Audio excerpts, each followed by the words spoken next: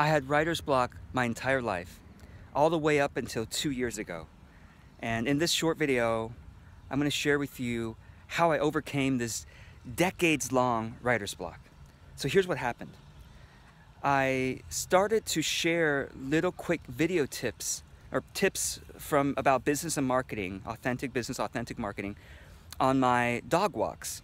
And I'm on a dog walk right now. I don't know where my dog Buddy is. He's exploring the bushes around here.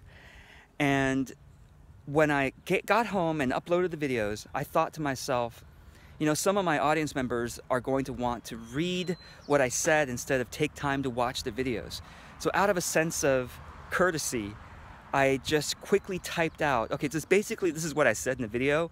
If you don't feel like you have time to watch it, this is what I said. So out of that casual attitude of just, you know, basically this is what I said. It's not a blog post that I would feel intimidated by, or I'm not trying to write a book. I'm just casually summarizing some of the things I said in the video and maybe adding on some other additional thoughts. And I started doing these videos. I made a commitment to myself to do them Monday through Friday. This was back in 2015 when I did it 5 days a week. And my audience would start expecting these things. And I started writing what I said in the videos because some of them don't want to watch it, they want to read it. So based on doing that, I overcame my writer's block. And I started noticing after a while that, wow, it's much less resistance now to writing. I got into this rhythm, got into this groove. And so let me share with you, I guess, the lessons from that. And before I do, there's my dog Buddy, minding his own business. So the lessons are this. I believe, and everyone can overcome writer's block by doing it in a consistent way, starting with being casual about it.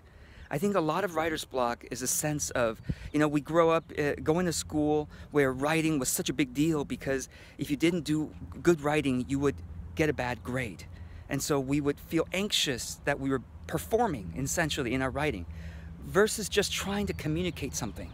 I mean, for example, when you write emails to your friends or text messages, you don't get writer's block, right? You're just trying to communicate something. You're maybe relating to them and connecting with them. That's it. That's all. We have to extricate ourselves from the performance mindset of writing and start thinking of it as a casual serving and connecting to others. That's all. Just sharing our ideas. I've also noticed that when a piece of writing that I do does well, it's oftentimes not the writing itself that was brilliant. Oh, my grammar was great or whatever. No, it was just the ideas inside were relevant to my audience, and it doesn't matter how my writing was, they appreciated the ideas, and that's what made that piece of content go more viral than others.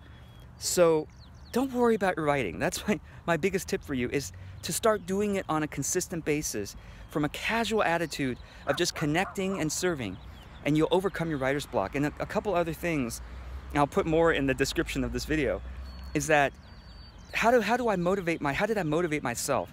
There are 8 motivational methods, which I'll link to in the description of this video.